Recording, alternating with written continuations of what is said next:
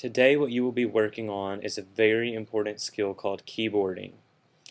Keyboarding means the ability to type something without looking at the keys on the keyboard.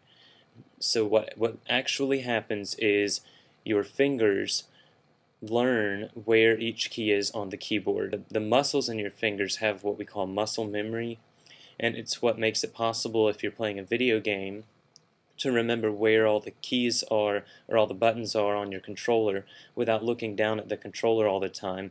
And the same thing applies to typing on a keyboard.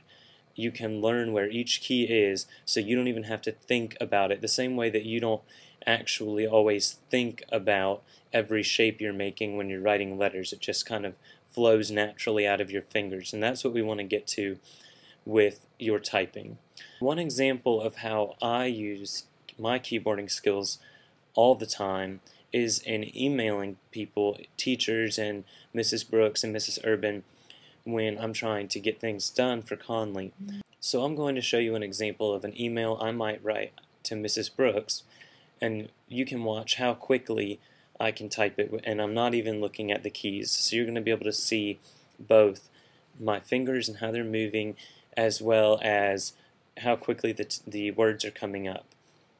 And I'm going to keep my eyes right on the camera that I'm looking at right now. So I might say, "Dear Mrs. Brooks, I cannot attend class on Tuesday because I need to attend a technology meeting at the school district office." And see how I can type it just about as fast as I can say it. "Would you be able to visit my students on Tuesday? I'm sure they would love to have you in their class. Please let me know. Thanks, Mr. Schubert." And I send emails all the time, and the ability to type an email that quickly really makes it possible for me to get everything done that I need to get done. Now, another example of how you might use typing, where it's really important that you know how to type without looking at the keys, is when you're typing up something that you've already written down or someone else has written down. So sometimes someone will give you something that's been written down and you want to turn it into a typed copy, and it would take a whole lot of time to be looking at the paper and then looking at the keys and looking at the paper and looking at the keys. But when you know how to type without looking at the keys, you can just look at the paper the entire time and you can type it literally as fast as you can read it.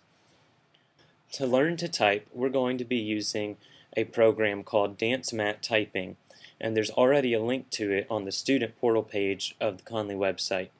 So you all should know how to get to those links, but I'm going to show you right here under the student portal.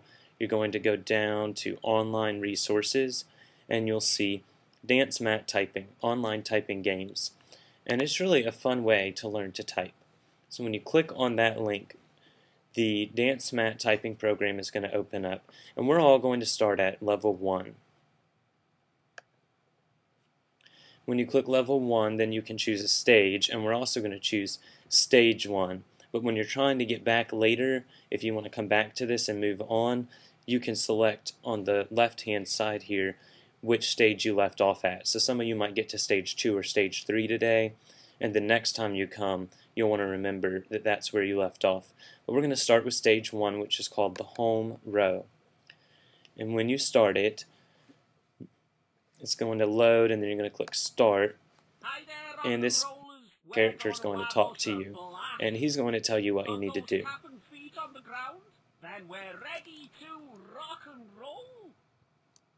Now he's going to say, first you need to learn the home row keys, which are these right here: A, S, D, F, G, H, J, K, L, and the semicolon. And he's going to show you where to put your fingers. It's very important that you put your fingers where he's showing you to put them. Okay, so I'm going to be going around and making sure that you have your fingers where they need to be. And then you are just going to type the letters as they come up on the screen. So he wants you to type an F right now, and he wants you to use this finger, your left index finger. So you're going to press the F. Right pointing finger on the J. Type a J. And then he's going to tell you to type a J, and he's going to go on from there until you have learned all the keys on the keyboard. And this is going to be an ongoing process, and we may not spend too much time on it in the technology class because we have so many exciting things we want to cover. But what we will do is you can get to this from home, or you can get to it if you're in the computer class and after school. So you should have lots of opportunities to do this, and remember, if you're at home and you want to do it, make sure that you ask your parents to help you get to it and make sure it's okay with them for you to do it.